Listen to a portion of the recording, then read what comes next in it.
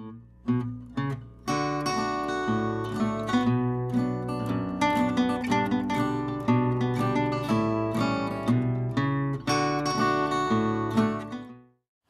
to Hearthstone Winery. They are the hosts of the MCC's Walk the Vine event on August 25th, and I'm here with some of the key players at Hearthstone to ask them a little bit about the wine and the unique aspects of the winery.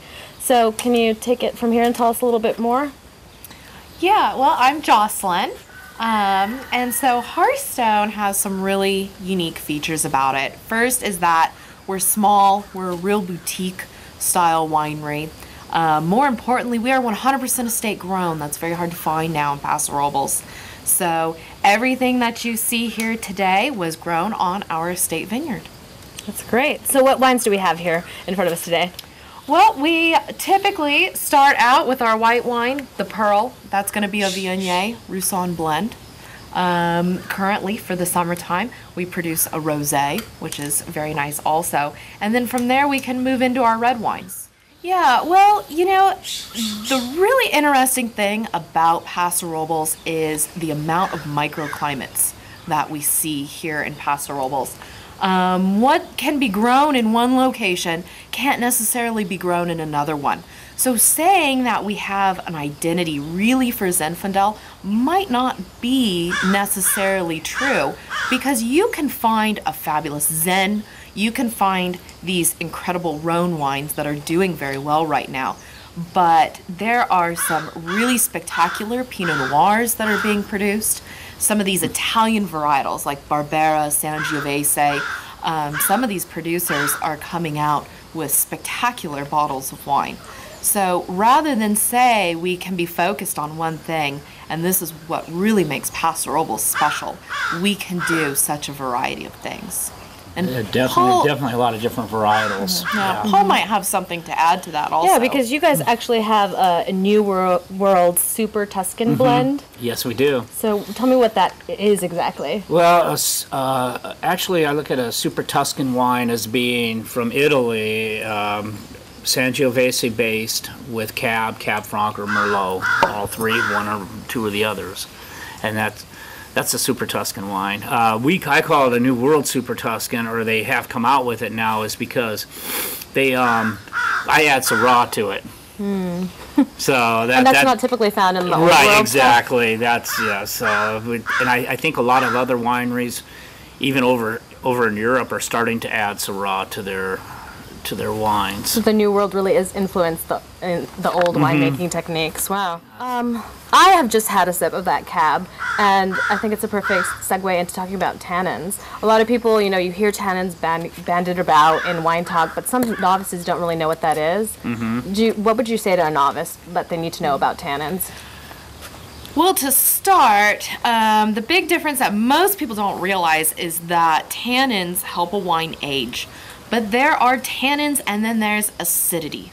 So you can just taste a wine and you think of acidity more like that puckering sensation that you get from a lemon, where tannins I think of more like oversteeped tea. You might actually, if you rub your tongue on the back of your teeth, get some grit in there, some particles almost, and it's going to be just like that oversteeped tea sensation. So just from a tasting standpoint, that's the best way to tell from there. And then in terms of aging a wine, yeah, tannins will let a wine age much longer. You know, some are subtle tannins, some can be kind of harsh tannins. You know, I think our tannins on our wines are kind of medium. I would not say they're really, except for maybe the Cabernet has some. But there's different tannins, like silky tannins. There's just a broad range, and sometimes you can almost feel like you get a sweetness off from the oak, especially in new oak barrels. And what's going on with this Cab in particular with its tannins? Because you told me earlier that it would age really well. So is that's part of the tannin structure with that Cab? Yes. And tannins are derived from stems, seeds, and oak. Okay. So yes, so that's.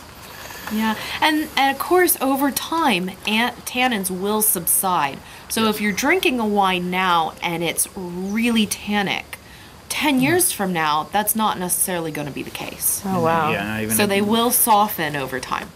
Not only do your wines have good tannin structures, you guys also take great care with your grapes. They're hand-picked, and then they're hand-sorted. So what goes into deciding what is the grape that you're going to use with your wines? Well, typically in the vineyard, we usually look to our winemaker to kind of make the decisions, when we want to pick. We typically look at the bricks and, what the sugar levels are. And then we'll decide to harvest. And some things we harvest sooner, and then some things we'll decide, because we do everything by hand, we'll decide to do, maybe multiple harvests and do half the lot now and then do half the lot a week from now. So once Paul gets it, he'll do a sorting, and we sort by hand as well, just so that way we can make sure that the quality of the wine is continually taken into consideration. Right, because when we hand sort, we're looking for sometimes, not normally, but sometimes you may have a little mold, you may have raisoning, especially in Zinfandel, and I was explaining this to Teresa earlier, that when we hand sort, if a cluster has half the side roughly has raisins on it, it gets thrown out. Because what happens is, if there's a lot of raisins, and I notice this a lot with Zinfandel, that when you pick Zinfandel, for example, at 25 bricks, if you were just to crush it and a lot of raisins went into the must, after a couple days it soaks up. So now your bricks are now 28 or 29. It's very notorious for Zinfandel. And then that's when you start getting a lot of these overripe flavors, because what you put into it is what you're going to get out of it. Right, exactly. So if you throw moldy, raisiny fruit in there, so we try to sort it all out. And most of our fruit always looks good. But once in a while, Mother Nature dictates sometimes how we're going to do things. So, but hand sorting is really a good way to do things. You would never be able to do it, probably not as much in large wineries where 10, 15,000 tons. It's just too much effort to Oh, go into all yeah. that It's fruit. very time consuming. It could take an hour just to sort through a ton of fruit. All right. So what is your favorite Hearthstone wine? I gotta go for the season with the Grenache Rosé. It's got some grapefruit, it has some florals. It's just great for the summertime. You kind of drift towards more salad and more light style foods, and I think this is a great one to just kind of stand by it. It doesn't overpower it, just kind of adds and enhances. Just sitting on a porch on a lovely passive afternoon. Exactly. Sipping on some rosé. Yeah.